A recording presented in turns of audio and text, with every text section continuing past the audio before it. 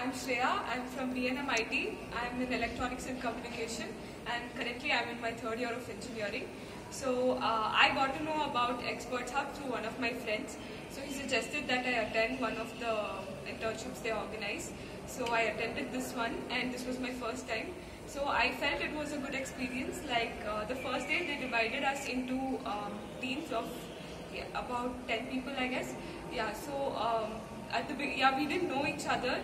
So I feel that doing this was a good thing because we actually got to know how to mingle with people and whom we don't know, and how to adjust to people and work as a team. So they gave us like real-time situations or problems, and I feel like we could tackle them properly. So that overall that was a good experience. Okay, I'm Ria from Saptagiri College of Engineering. I'm in my second year, Computer Science and Engineering branch.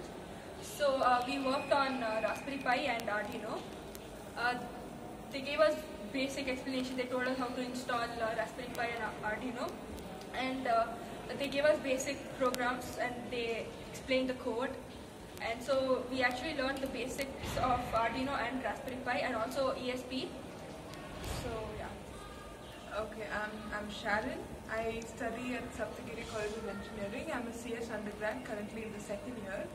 And what I learned in this internship, apart from the things that they mentioned, was about the MIT App Inventor as well as the Firebase database system.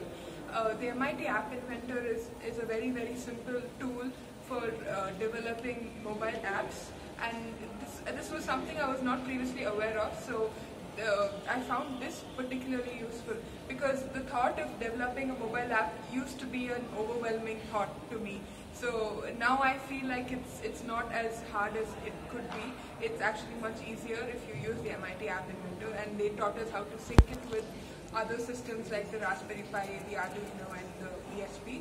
So that was a good experience. And they also explained about the different protocols such as the HTTP and the MQTT, and why we need to use Firebase, which is basically a database system that communicates in MQTT. So that's what I learned, apart from the things that they already mentioned.